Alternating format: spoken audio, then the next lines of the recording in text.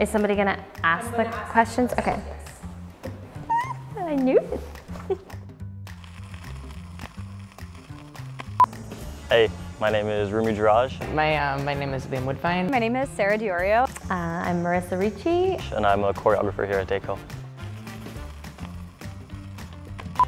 So my main source of inspiration is the not so dystopian reality which we're moving towards with technological advances, and that being able to extend our lifetimes and live for really long periods of time. So, you know, what it does to our mental state, seeing like 100 years of existence more than we would usually, and our relationship with our bodies when, you know, we're replacing organs and we're replacing parts of our body like that. I decided to work with a restriction this time around. So the restriction I've been playing with is having the dancers in a line the entire time. It's bouncing between more pedestrian places of waiting as well as more choreographed moments of dance all in a line.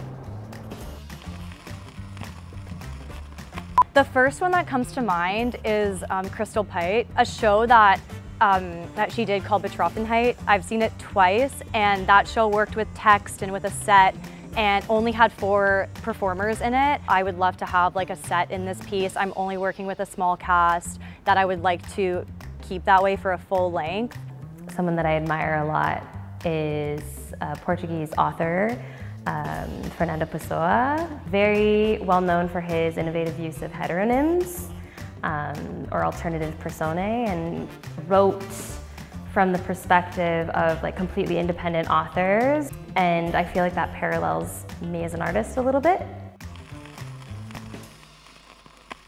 Finally an opportunity after, the pandemic especially, to get some work out there, to create a space where people can come and see work. Working alongside people and hearing little inklings of the way they're feeling about the work, and then having those similar feelings is kind of nice to be in a cohort with people together.